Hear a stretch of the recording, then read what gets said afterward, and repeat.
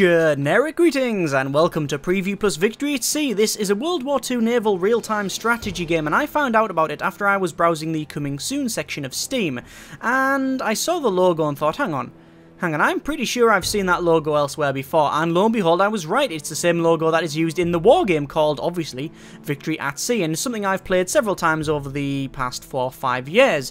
Now, that war game is unique in my experience because it's the only World War II naval war game that I've played that is A, accessible, B, fun, and C, actually not just watered down and dull as dishwater, because they tend to fall into one or two traps, or one or two categories really.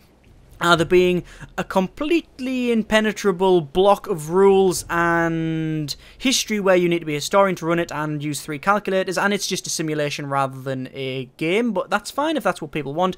Or it goes the other way and it loses everything about it, and it might not as well be historical and you lose all context, and you may as well just be playing any old war game. But Victory at Sea is fun and accessible and actually has a bit of history in there, and you might actually learn something, and it's good for someone like me who has a sort of passing interest in this sort of thing. So anyway, I'm going to show you a bit of the game that it is based on, obviously, and we'll go from there, I guess. Obviously, this isn't a review, as always, this is just a first impressions. So I'm going to show you an historical scenario, and then I'm going to show you how you do custom battles. I'm not going to do one, then I'll do a bit of campaign game, okay? So historical scenario, and we're going to do, what we're going to do, the final battle, here we are. AI ship level was set as standard. We can either be Royal Navy or Kriegsmarine. We're going to do the Royal Navy. So, having destroyed the HMS Hood for 20 years, the pride of the Royal Navy, the Bismarck could not be permitted to survive, and every warship that could reach the area was dispatched to hunt her down. A bit of a sort of quick summary history lesson here. Bismarck versus Hood. Hood exploded, like, violently. I think there's still a bit of debate on what did it, whether it be a torpedo or one of the shells from the Bismarck went in the ammo store, or someone dropped a fag end or something. Who knows? But either way, it exploded, and we didn't like it, so we're coming after the Bismarck. So anyway, a quick run down the UI. Top left, we got the ship selection. These are the arrows there. Ship selection shows you the health of the ship and also the name and what type of ship it is. Bottom left, we've got the health again and the crew. We got the speed. You can alter that. We've also got the person who's captaining that. We've got the guns and armaments and such at the bottom, as well as readouts for our props, our fuel engine, all of that sort of thing. If you get hit, then these will go orange and red. And obviously that might be bad, depending on what system it is, because if you lose something like your turbine, then you're not going to be going very fast. If your rudder breaks, then you're not going to be turning. Are you, Bismarck? Yeah, that's, well, we'll get to that later. We've got time dilation here, so we can speed up and slow down time. I don't think you can do that historically, but, you know, it's a game, obviously. We've also got buttons for retreat, defend, and that sort of thing. And we've got camera controls and other miscellaneous stuff at the top. So I'm just going to toggle our tactical view and go into here, and we'll switch our camera mode. So there we go. There's one of our ships, the HMS King George V, which is obviously a King George V battleship. Look at that. Not bad at all. Models are quite simple, but they do the job, probably. I am not, like I say, I have a sort of passing interest in this. I'm more about the gameplay rather than anything else, but, you know, it's alright. It does the job, especially when you're looking out from here. Perfectly fine, nothing wrong with it. Let's have a look at the Rodney. I really like the Rodney. It's a Nelson-class battleship. And yes, there is one called Nelson. So, we've got 2 ships here, the Rodney and the King George V, and we're steaming towards full pelt at the Bismarck, which is over there. Let's just go to free camera so we can scroll around. We've also got, we've got 2 of the ships turned up, so let's switch back. We've got the Norfolk, which is a Norfolk-class cruiser. There we go. Steaming again, straight towards it. And we've got the Dorsetshire, which is a Norfolk-class as well. Cool, so we're steaming towards that. Let's just have a look at tactical view. Okay, so the Dorsetshire is going to encounter the Bismarck a lot before... Well, probably, yeah, a lot sooner than others. So I could either slow it down, or I could charge it in and show you a little bit of the fighting, a little bit of the violence, and a little bit of what happens when you encounter a ship about 10 times your size. It's not that, but it's a little bit bigger. Anyway, let's do that. So we're going to steam towards it. As you can see, the Bismarck's over there. Let's have a look at the Bismarck. I believe there's a bit of smoke coming out the back.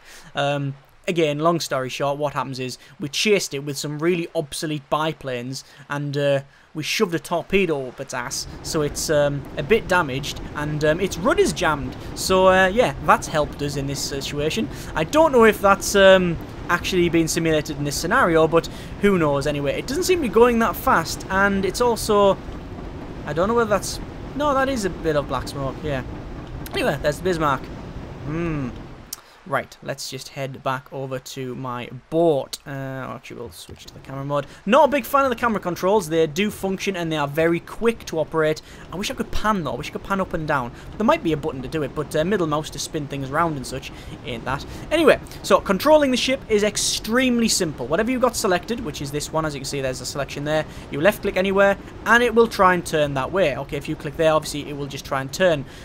You can alter your speed. Obviously, I can just put the speed to there and then try and turn that, so it's going to turn on a dime. And we'll speed up to max speed again.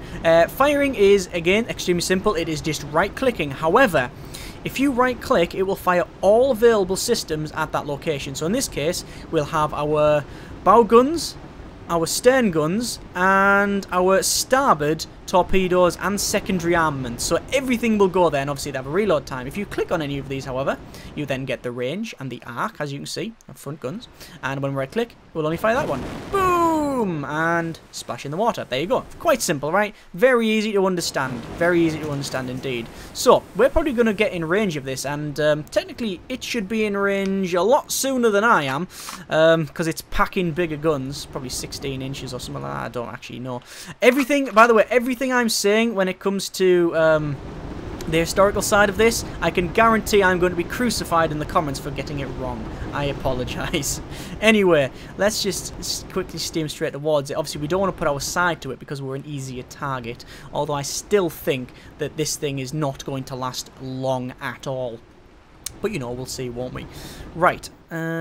What's it doing? Let's have a quick zoom in. We can actually take off the ship information if we want. There we go. It's going towards us. Obviously, ship information is sort of limited. I can see its overall health and its name and its class and who owns it. That's it, really. Obviously, if you can look at it, you've got big smoke. Oh, that's not good. If you've got loads of smoke coming out of it, you know there's some damage. Here we go. There's the shots. And the whizzing in, the whizzing in. Is it going to hit? I think we're going to get hit. No, we're not. Splash. It's splashed in the water. Okay. Can I fire back? I can. Fire back. There we go. I'll be honest, my gun ain't as big as his. He's got bigger cannons, and bigger is better, really, especially in this here. Oh, I have hit the front. I have hit the front. It actually hit the water there, but I saw a little spark. Oh, good grief, I've been hit. I've been hit. Look, my health's going down. Let's just keep firing. There we go. Let's switch over to the King George V. See what he's up to. Just kinking about here. Are you charging straight towards Bismarck? You are. Your guns are a lot more longer range, but you're not going to get there in time. I mentioned that. I am literally just charging this in so I can show you how it works. Well, how it works when you don't, you know, pilot these things properly. Right. Is that a return pilot? Captain of these things. That's right. That's right. Anyway, let's see if I can avoid these things. Just turn left and right. Whee! There we go. There we go. It's splashed. In terms of simulation, I don't know how deep this simulates things. I really don't. Obviously, we've got crew on the bottom there. I don't know whether it simulates, you know, your crew being green or experienced. I don't know whether it simulates if you rock the ship back and forward to turn things left and right and that sort of thing.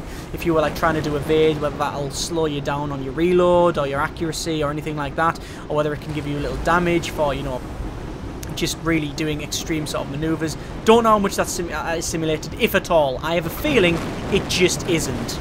I have a feeling it just isn't, but, you know, I didn't program the game, so I don't know. Anyway, we're getting a lot of splashes here, which is a good sign, because, you know, I'd rather that than a big explosion. So again, we are tonking straight towards it. Looks like I've got some secondary armament firing as well, so we can get some more secondary armament. There we go. And, I mean, not the secondary armament's going to do anything against this thing. So there we go. I'm getting up close to it now, and I'm guessing there would be a point where it wouldn't be able to fire at me because it doesn't have the gun depression, but again, I don't think any of that's simulated. So, I am hitting this thing, but it's doing absolutely nothing at all. What I'm hoping to do is get in torpedo range, which should work, although the Bismarck, I think, does have a torpedo belt, but, again, I don't know if that is simulated or not. Again, I don't think it is. But we'll see. I don't know. I have no idea whether things like torpedo belts simulate or radar or anything like that. Okay, so I'm going to turn it quickly like that. Reduce its speed massively. And then... Oh, actually, no. Let's not do that. Oh, that's crippled. You know what? Just fire. Just fire everything now while you can because you're about to explode, mate. Fire everything, fire everything, fire everything! There's a torpedo! It's off, it's off, it's off, it's off, it's off! Props damaged. I damaged the props, even though I hit the front. Alright then. Oh yeah, that hurt. Yeah, that didn't work at all. I would have assumed at that angle it would have glanced off, but I don't think that's, again, I don't think that's sort of simulated. Right, so anyway, the Rodney. This is where we're going to get some, you know, a couple of shots in here. So I should be in range now. Fire? Nope, I'm just out of range, so we're still steaming. You know what? Let's steam literally straight towards the thing. This one, the Norfolk, can go over there. We're going to actually turn it.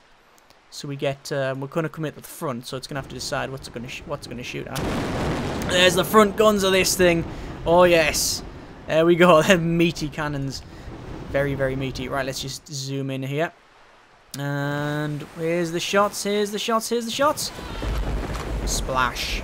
Obligatory jump cut. Right, so still steaming straight towards it. I'm probably going to turn the side on here, so I can get my aft guns in as well. Rodney will do something similar, but it doesn't have any aft guns really. Not main armament, but there's this one in the middle which can't. Can that fire over that? I don't think it can. It's like a Q gun or something, so it can't really fire. Oh god, we're getting shot again. You can't really fire over itself, I don't think so. Anyway, let's just fire this. Oh, look at that! And the Rodney. I don't think it's in range. It's not in range. Turbine damaged. Oh, turbine damaged. That's not great. That's not fantastic at all, is it? However, I've just got, what is that, fire system? I've damaged something. Anyway, the shots are going to whiz past. I wonder if there's a time when the shells have hit each other. I'm probably guessing there is. And that hit the water then, but damaged that thing's so sinking, surely. There we go. There's another shot. I'm just using tab now and tabbing between the different ships, just so I can easily keep watchful eye on this thing. That does not look like it is in the best of health. It's on fire. It's yeah, that's not too great, is it? What was that? What have I just fired there? The Rodney. Ah, the Rodney. Ah, the Bismarck has surrendered. There we go. It's probably something to do with everything being on fire and such. So there we go. There's just a quick historical battle. Not too sure if that happened. I don't actually know what happened to the Bismarck. Was it scuttled? I can't remember. Anyway, so historical scenario. There's other ones as well. So we've got Clash of the Giants, Arctic Skirmish. There's other ones, and I'm told that there's going to be more added as well. So let's have a quick look at custom battle. I'm not going to do one, but you can select your points value.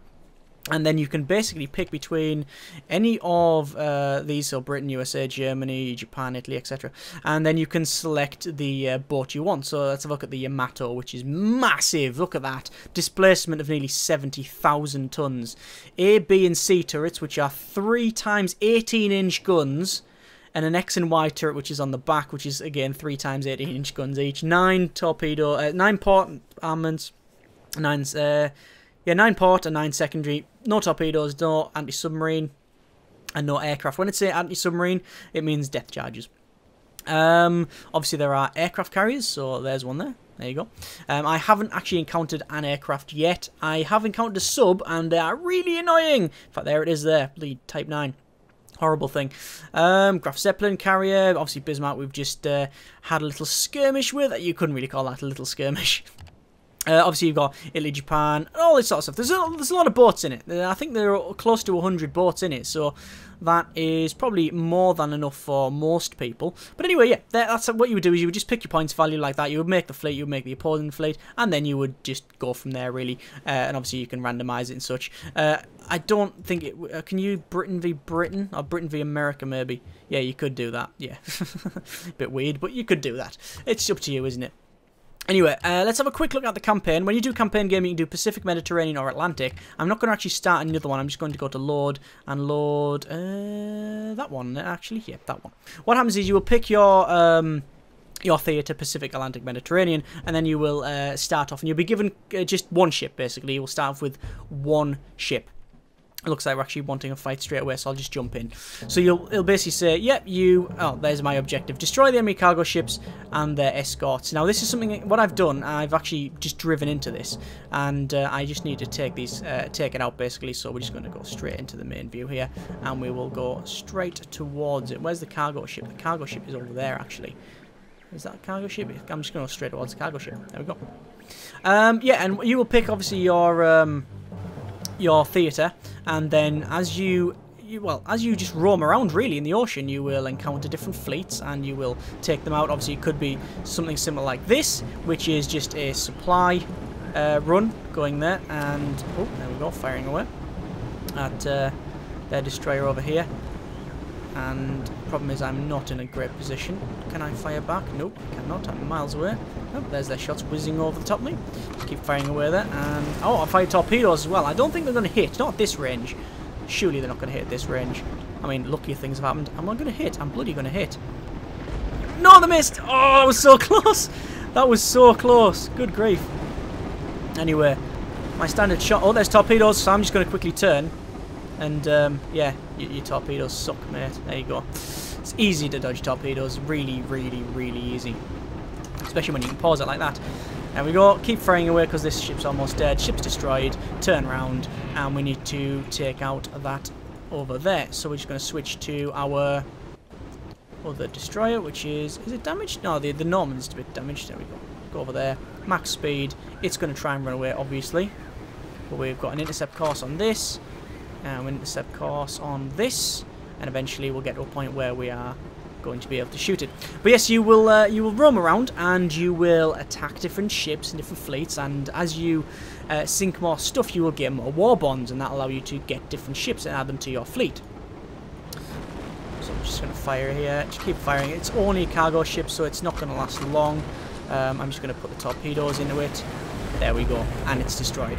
Simple as you like. So once you've actually come out of a battle like that, you'll see, again, you see how many war bonds you've got, enemy ships defeat, and all that sort of thing. And you will also increase in your level or your rank, whatever you'd like to call that, as you just progress on. So salvage parts I've recovered from the enemy. We would need to return home for my reward. Okay, let's go to Portsmouth then. Okay, so we're going to go at times 12 speed, and we're just going to head across the channel, and we're going to probably dock in Portsmouth and have a little chat with the Admiralty and see if they're going to give us some free stuff. I don't think they will, but we can buy them. If we've got war bonds, we can bribe them and such. Right. There's one of our fleets as well going into Portsmouth. There we go. Just going to drive straight into the thing, and there we go. Enter port. Yes, we do. We want to enter the port. So I'm going to spend some of my war bonds. So I'm going to, anyway, first going to visit the HQ. So these spare parts you salvage will be put to good use, Captain. Good work out there. I mean, I'm not too sure what spare parts they mean. I'm really not too sure what that really means. But, you know, whatever. It's a gameplay decision, I guess. Anyway, so I've handed them in, and I've got some war bonds. So I'm going to go to my shipyard. And I am going to just probably get... I don't know what I have. This is what I've got at the bottom here. So we've got the N class, and we've got tribal class, and I do like tribal class destroyers. I do like them. 2 secondary armaments, secondary turrets, and they've got torpedoes. Obviously, that's a submarine. Oh, we haven't got a sub. Should we get a sub? Yeah, let's get a sub. Yeah, let's get a sub. Wow. So there you go. Just added it to my fleet. There's my fleet at the bottom. As you can see, total war bonds is 1.7 million. These cost 5 million each. And yes, you can go all the way up to these things here. King George V, South Dakota, Iowa class, you know, that sort of thing. Bit of Lend-Lease going on there or something. Yeah, Queen Elizabeth, Battleship Essex class carrier. A hood. There we go, yeah. All of these sort of things, and you can see it unlocks at certain experience levels, so I can't just save up my war bonds and buy one of them. You need to actually rank up first before you get there. Right, so we'll just we will leave the port, and we will have a little bit of a drive around. But I don't think I'm going to show you any more than that, because that really that sort of summarises this entire campaign. You basically just will roam around like this. You will find different fleets and such, and you will engage them and do whatever. There's one of my tutorial ships, so you'll sort of follow us about and give us a helping hand. You can see there's planes going overhead and such. I'm not too sure how much intelligence and things like that is simulated. Oh, we've got some Cherbourg, Calais. Can we go all the way up to sort of Yeah, we can go all the way up the coast, can we? Probably not best to, because we're going to encounter something a bit naughty here. Because I'm only level 2 with a couple of destroyers, so that's probably not going to work out too well for me. Don't know if this ship... I don't know if there's anti-ship batteries on these things. I don't think so. Oh god, there's some horrible things. They've got 6 ships in their fleet, and hang on, let me just pause it for a second. So they're level 9. 6 ships in their fleet. You can see what they've actually got there, and you see this plus plus plus, that means it is 3 times, well, it's just much better, right? If it's minuses, it means you're better than them, and if it's pluses, you're a lot worse. There's a +2, so I can't, you know, take on any of these. To be fair, I am right in the, you know, heart of the enemy's territory there. Anyway, I think we will call it there. That's pretty much the campaign.